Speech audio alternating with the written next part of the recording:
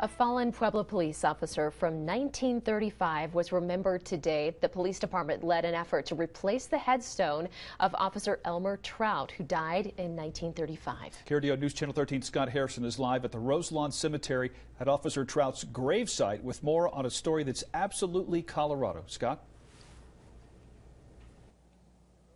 Yeah, that's for sure, guys. That special ceremony was held right here where I'm standing earlier today. I'll step out of the way and you can see the headstone there. It's not a new headstone, but kind of a repaired headstone.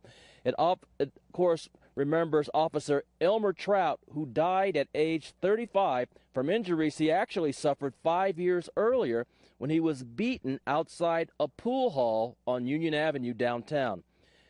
We have a photo of him to show you. Now, he had tried to disperse a mob of 15 to 20 men during a disturbance.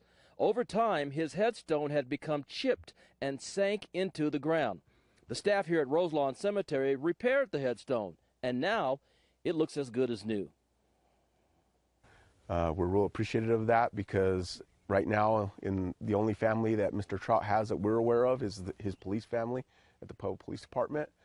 I'll have our union president and our association present a symbolic check, because we already gave him the check for payment for fixing this. Obviously, it involved a lot of labor and hard work on these guys' part. And then if you guys want to ask me questions now, and then I'll give the mic. And as you can see there, the check to Roselawn for that work was $375.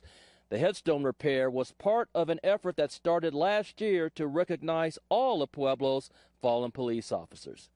Elmer Trout also was a she also was a military veteran. He was born in Kansas, but then later moved to Pueblo and had 4 kids. Remembering a fallen police officer nearly 90 years later, it doesn't get any more absolutely Colorado than that. We are live at Roselawn Ceremony in Pueblo. Scott Harrison, KRDO 13.